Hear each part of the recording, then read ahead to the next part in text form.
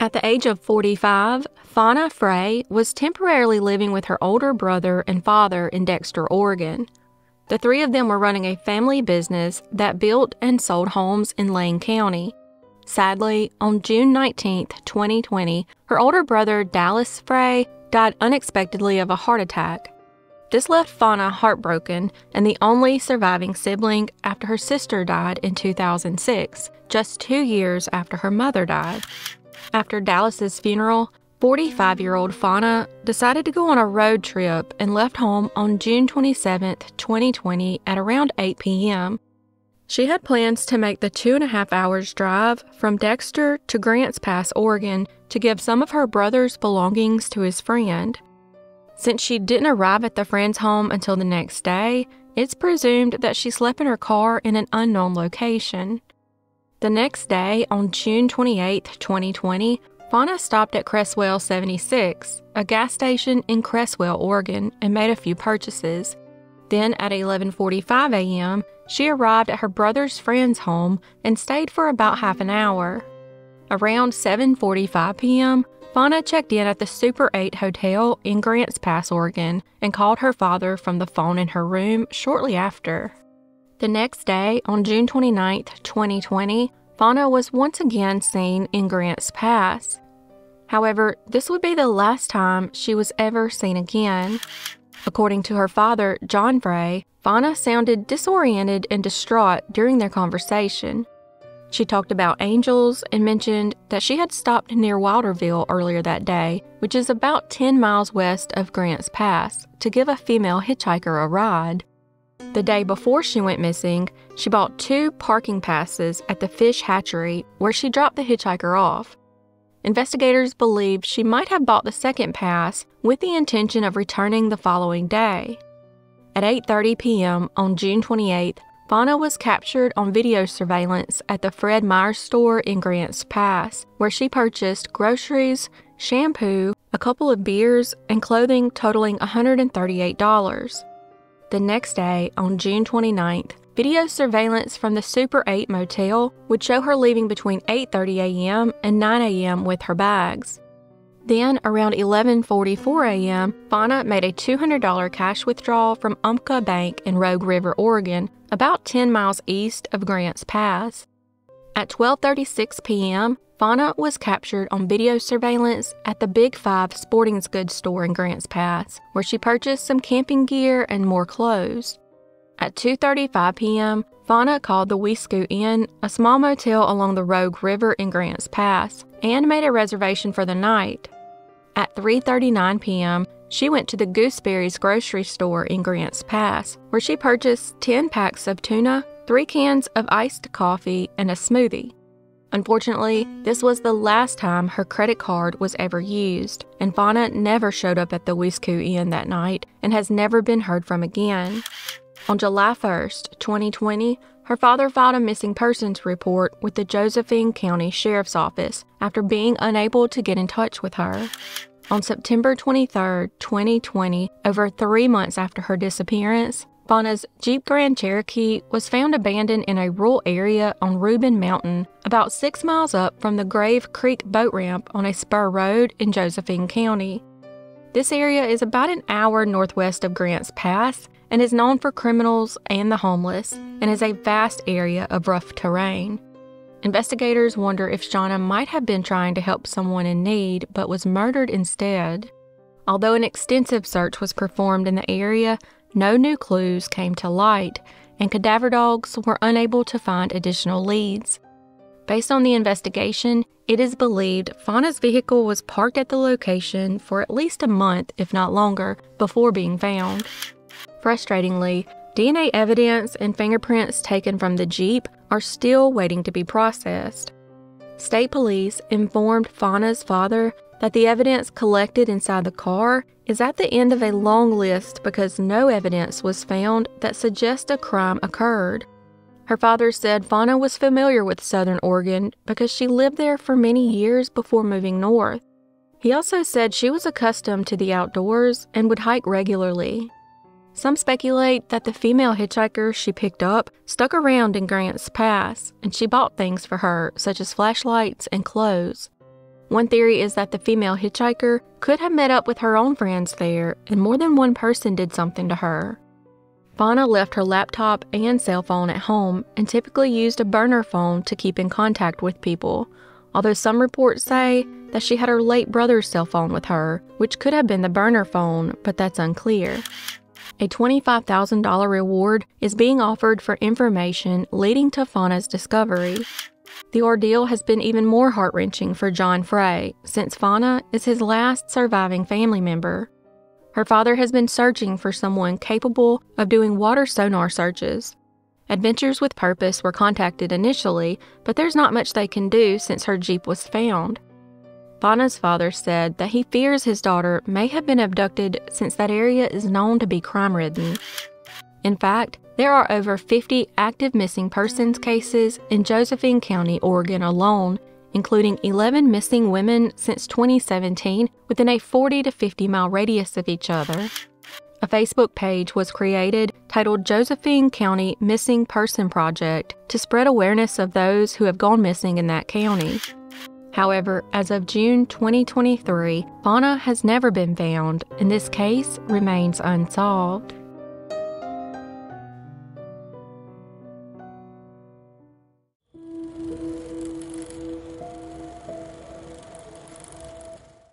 Kevin Winters grew up in Jenison, Michigan, in a very tight-knit family.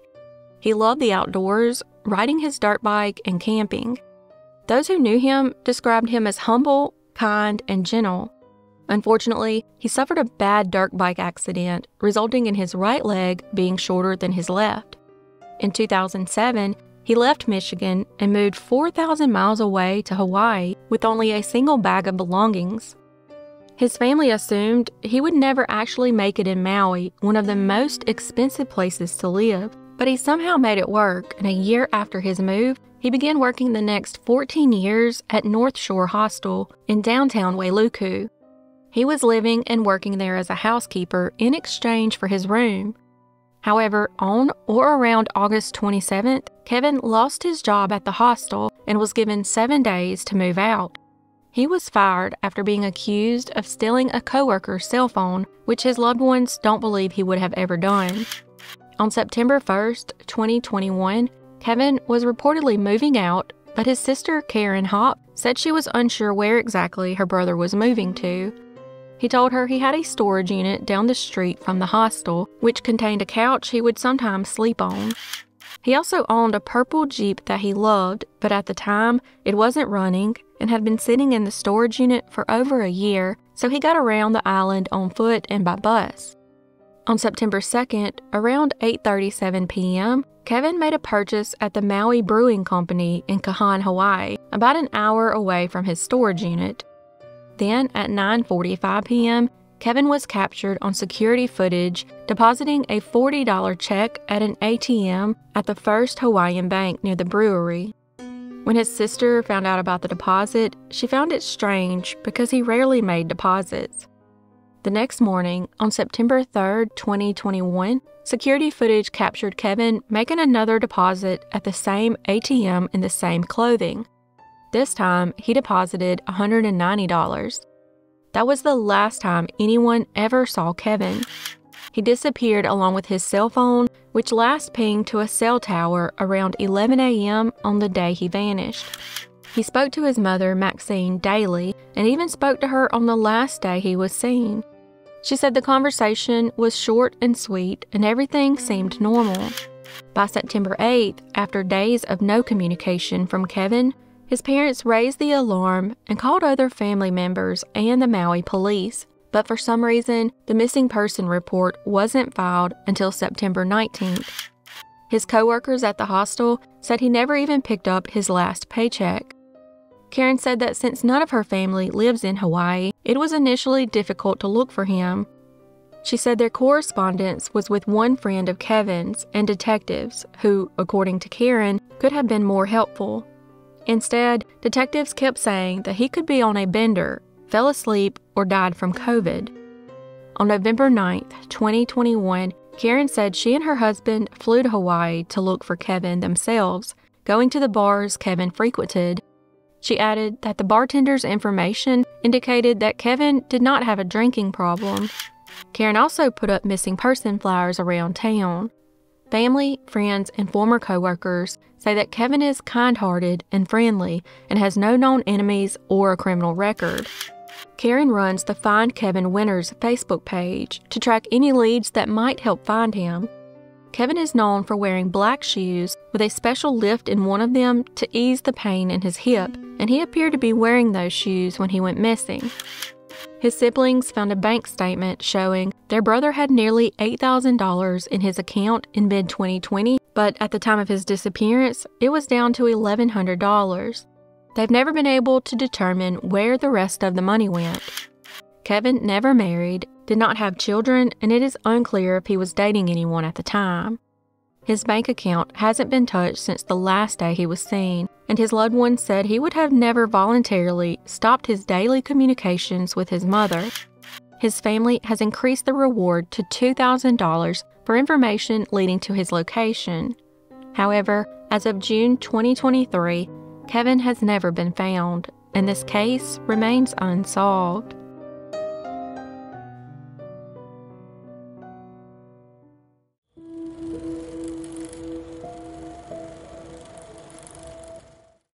Monique Juanita Smith was born on December 12, 1986. In 2017, at the age of 30, Monique was the mother of 3, living near New Orleans in the 4200 block of Taureau Street in Gentilly, Louisiana. Monique was a hardworking, single mom employed as head cook at Ted's Fro Stop Diner in uptown New Orleans and was estranged from her husband of nearly 8 years. On March 29, 2017, Monique and her 3 children, 12-year-old Amaya, 10-year-old Justin Jr., and 6-year-old Jamiron, were looking forward to attending an award ceremony the following day at Samuel J. Green Charter School, where both Amaya and Justin were going to receive an award. Monique also wanted to spend the day looking for a new car. However, they would never make it to the ceremony because tragedy would strike the entire family in the early morning hours of March 30th.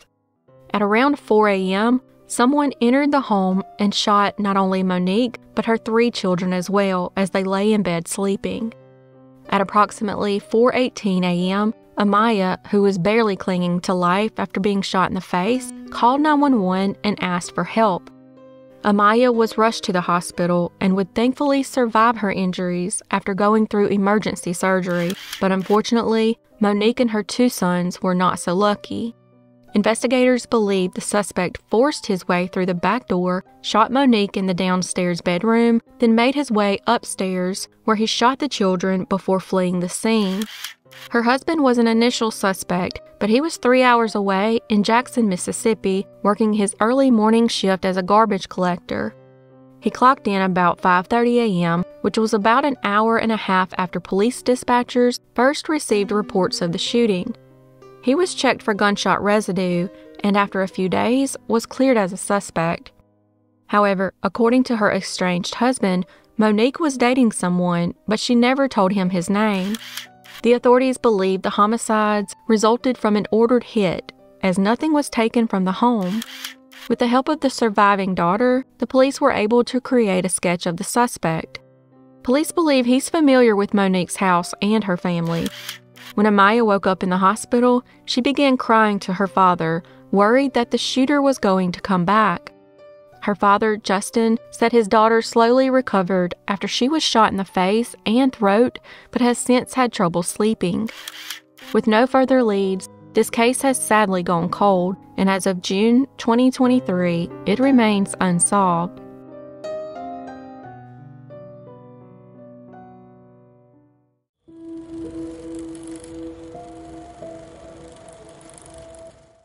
Regina Marie Rowell was born on December 23, 1960, and graduated from Grace King High School in 1978.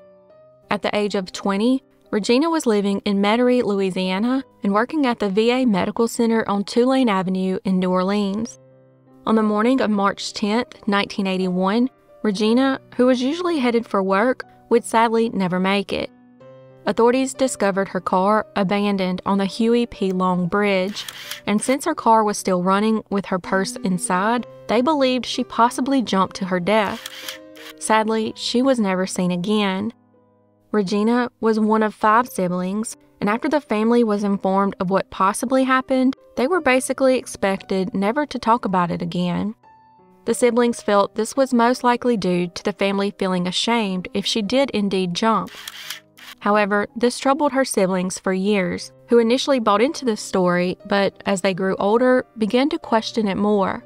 However, there were no witnesses, even though this was supposedly mid-morning on a Monday in the spring of 1981.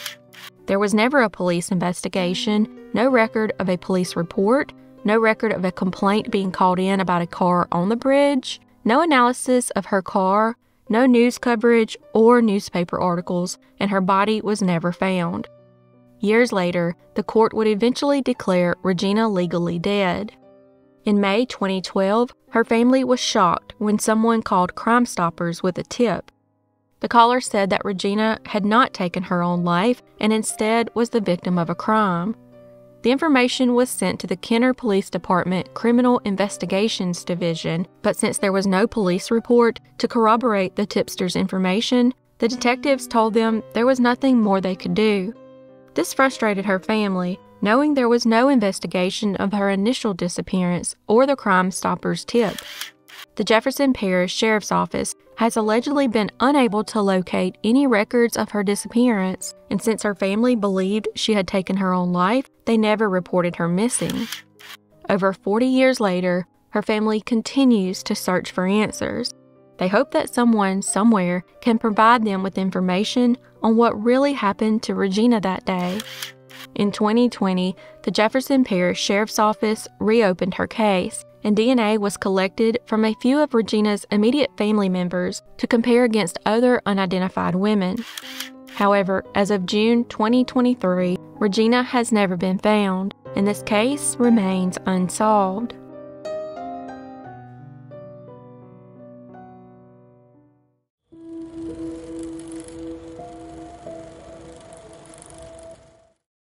William Alfred Higgins was born on December 3, 1933, and went by the name Bill. Bill met his soon-to-be wife Dolores in 1954 when she was 17 and he was 21. They were then forced to get married in 1955 after she became pregnant, and by 1966, Bill and Dolores had 6 kids together. At the age of 35, Bill and Dolores were living a short distance from downtown in McKeesport, Allegheny County, Pennsylvania, with their 6 children. At the time, the steel industry still had a huge presence in McKeesport, and it's how Bill made his living. In 1969, he was employed by the Christie Parks Works plant, making bayonets, bullets, and other ammunitions for the Vietnam War. Aside from working at the plant, Bill would also do side work, cutting lawns, painting, and paneling, and he was known to be very good at working on cars. In addition, he enjoyed hunting, smoking L&M cigarettes, and drinking Iron City beer at the bar in his free time. By 1969, Bill and Dolores' marriage was falling apart, with Bill spending most of his time at local bars, and both of them having allegedly stepped outside the marriage. In late May or early April of 1969, Bill vanished into thin air after leaving work to make the 2-mile drive home in his 1955 Chevy pickup truck. Authorities deemed his disappearance suspicious and were trying to figure out what happened on the short drive home. Multiple rumors began circulating after his disappearance, including that he just simply didn't come home one day, or that he came home, he and his wife argued, he threw some things in his truck and left. Those rumors also including him loading his truck on a barge and going to Alaska. It was also said that he was murdered and thrown into a well, and last but not least, that he went to Florida to live on a boat with a girlfriend to avoid paying child support. However, Bill reportedly didn't know anyone in Florida, and his siblings said that he hated the beach, so this seems very unlikely. Unfortunately, a flood in 1980 destroyed the investigative records on his missing person case. At the time of Bill's disappearance, the older children were at school, and the 2 youngest at home were only toddlers. One of his older children stated that on the day he disappeared, Dolores was upset, saying Bill left and her parents were at the house. A report was filed at the police station a few days later. His truck was never located, but there is a body of water on his route home, but a search of the river decades later didn't turn up his missing truck. In fact, Adam Brown Adventures and his team searched the local rivers for his truck using sonar technology, but never found it. Interestingly, just a few weeks after his disappearance, a neighbor who was younger and well known in the area for being a troublemaker moved in with Bill's wife and the kids. He allegedly wanted to be with Bill's wife, but didn't want to raise the children and treated them horribly. Dolores' brother, who owned the home, and his wife visited when they heard that Bill left and found the neighbor had already moved in. They were very upset, and so Dolores and the neighbor, along with the children, moved a few streets away. Bill's home then suspiciously burned down shortly after the move. Dolores and her brother never spoke again after the incident. In 1972, the neighbor and Dolores got married after her marriage to Bill was absolved on the grounds of abandonment. They had 2 children together, and he was forced into the military.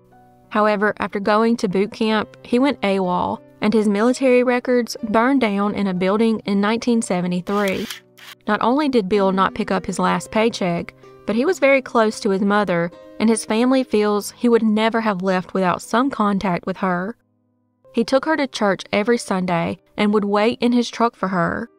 It's thought that maybe Bill came home, found the neighbor with his wife, a fight broke out, and one or both of them murdered Bill. All ties were broken between Bill's children and Bill's family. They would not reunite until years later and began working together to try and discover what actually happened to Bill.